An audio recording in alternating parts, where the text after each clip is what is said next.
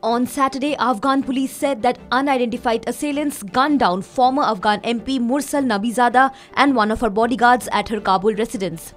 According to reports, Mursal Nabizada was among the few female parliamentarians who stayed in Kabul after the Taliban seized power in August of 2021. Based on news reports, this incident of assassination is the first time an MP from the previous administration has been killed in the city since the takeover.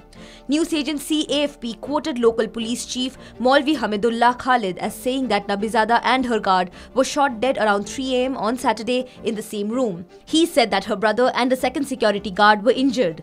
According to reports, a third security guard fled the scene with money and jewellery.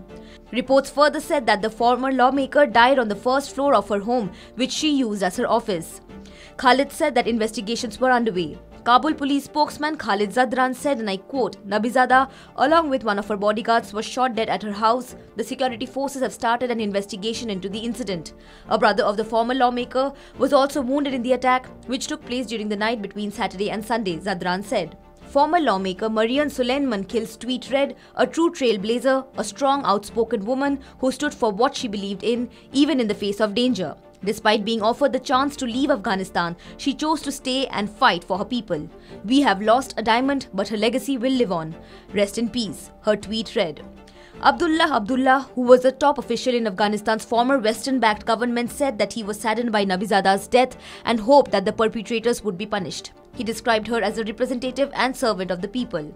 The former Kandahar parliamentarian Malalai Ishaqzai also offered her condolences. 32-year-old Nabizada hailed from the eastern province of Nangarhar and was elected in 2019 to represent Kabul and stayed in office until the Taliban takeover. She was a member of the Parliamentary Defence Commission and worked at a private non-governmental group, which is the Institute for Human Resources Development and Research. Subscribe to One India channel and never miss an update.